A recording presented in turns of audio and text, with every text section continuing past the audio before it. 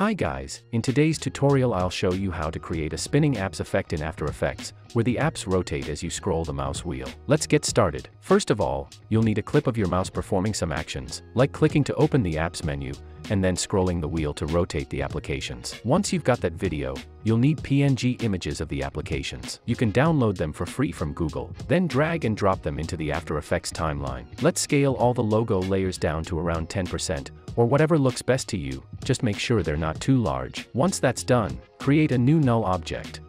Make sure the null layer is selected, then hold Ctrl and double-click the anchor point tool. This centers the anchor point perfectly in the middle of the layer, which helps keep the rotation and positioning accurate when we animate later. Next, align the null object perfectly to the center both horizontally and vertically. Once that's done, select all your logo layers and parent them to the null layer. This means the logos will follow the null's movements, so when we rotate or animate the null, all the logos move together. Make sure to enable 3D on the null and all your logo layers. Next, we need to rearrange the logos. To perfectly position them in a circular shape, we'll use an oval shape layer as a guide. Make sure no layers are selected, then select the ellipse tool. Click on Fill and set it to None. Then click on Stroke and set it to Solid.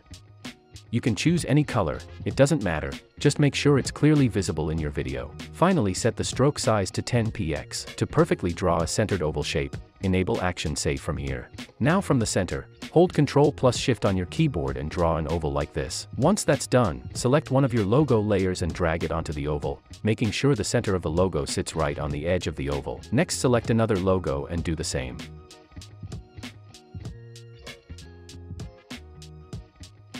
Once all your logos are perfectly arranged in a circle, you can disable Action Save and delete the shape layer since we don't need it anymore. The next step is to 3D track the video to make sure the logos follow the mouse movement. I'll temporarily toggle off the null and all logo layers so we can clearly see the video. First, select your original clip with the mouse, then go to the tracker panel, click Track Camera, and wait for it to finish analyzing. Once the analysis is complete, select some tracking points on the clip.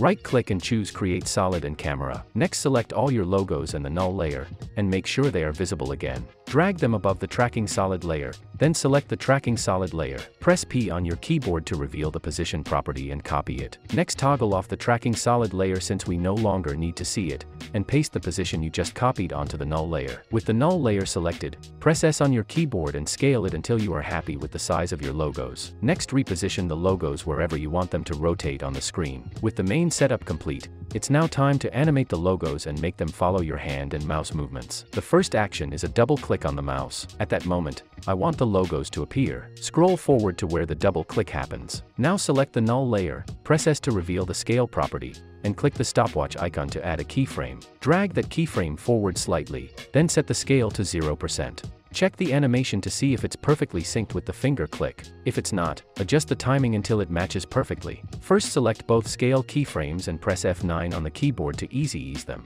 Then go to the graph editor, right-click here, choose Edit Speed Graph, and create a smooth curve.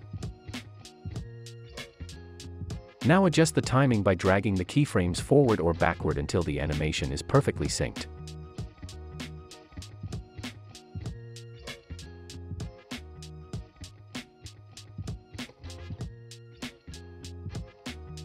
Once it looks right, the next step is the rotation. Scroll to the moment where the mouse wheel starts to spin and pause there. Select the null layer and your logo layers, then press R on your keyboard to reveal the rotation properties. We need to animate the Z rotation, so click the Z rotation stopwatch icon to create keyframes on all selected layers. Press U on the keyboard to reveal only the rotation keyframes. Scroll forward to the point where the mouse will stop spinning. Make sure only the null layer is selected, then adjust the Z rotation to switch to the other app. You'll notice that the apps appear upside down. To fix this, we need to keyframe the logo layers as well, but the rotation should go in the opposite direction. In my case, the Z rotation under the null layer is set to +100, so on the logo layers, I set all Z rotations to -100. Select all the logo layers and set their rotation to -100. Now the logos are no longer upside down and are fixed. Quickly check the animation, and once it looks good, we can continue. Scroll to the next spinning moment, and add new Z rotation keyframes on both the null and logo layers. Scroll forward until the mouse spinning stops. Under the null layer, adjust the Z rotation to switch to the next application.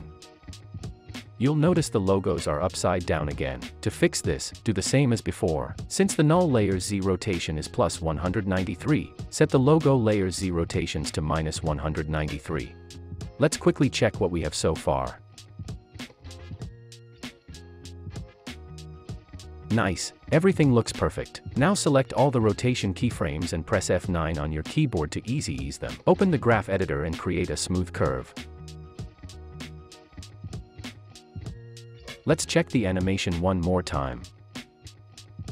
Great, the animation is much smoother now. The next action is a double click on the mouse to close the applications. Scroll to that point, select the null layer, and add a new scale keyframe. Then scroll forward slightly and set the scale to 0. Open the graph editor and smooth out the scale curve as well. The animation looks good, but it still needs a few final tweaks. I'm not happy with the reveal and disappearing animation. The logo's positions feel too static, so I'll animate them as well. Scroll to the very first scale keyframe on the null layer, and press P on your keyboard to reveal the position property. Click the position stopwatch icon, then press U on your keyboard to reveal all the keyframes. Next, drag the position keyframe to align with the second scale keyframe. At the first scale keyframe, move the position slightly downward. If you play the video, you'll see that the logos now reveal from the bottom, which looks much better. Make sure to select the position keyframes and press F9 on the keyboard to ease them. Then open the graph editor and create a smooth curve. The animation looks much better now. Let's apply the same effect to the closing animation. Scroll to the last two scale keyframes and add a new position keyframe. Then scroll to the final scale keyframe and drag the Y position downward. Now select those position keyframes and smooth the curve in the graph editor.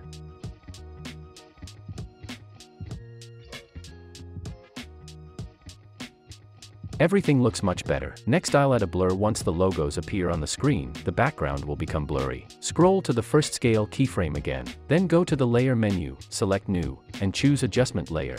Trim the adjustment layer so it starts exactly at the first scale keyframe. Next, scroll to the last scale keyframe and trim the end of the adjustment layer to match. Scroll to the beginning of the adjustment layer and rename it Blur. Then apply the Gaussian blur effect. At the start of the layer, click the blurriness stopwatch icon to add a keyframe. Next, scroll to the second scale keyframe, where the logos are fully revealed, and set the blurriness to around 35. Move the adjustment layer below all your logo layers so that only the background becomes blurry. Then scroll forward to the next scale keyframe. Select the blur layer, press U to reveal the keyframes, and add a new blurriness keyframe there. Finally, scroll to the end of the blur layer and set the blurriness back to 0. Let's check the animation. It looks great. Now select all the blurriness keyframes, press F9 to ease them, and then go to the graph editor to create a smooth curve.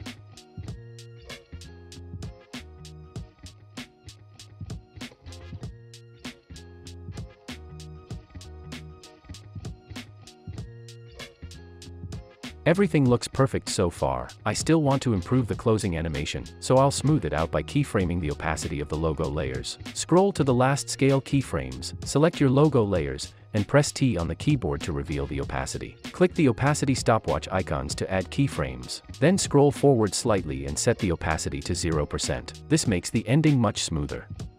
For the final step, enable motion blur on all the logo layers, and we're done. You can now feel free to add effects to the logo layers, such as shadows, glow, or any other effect that will make this animation look even better. Hope you found this video helpful. Thanks for watching, and if you enjoyed it, please give it a like.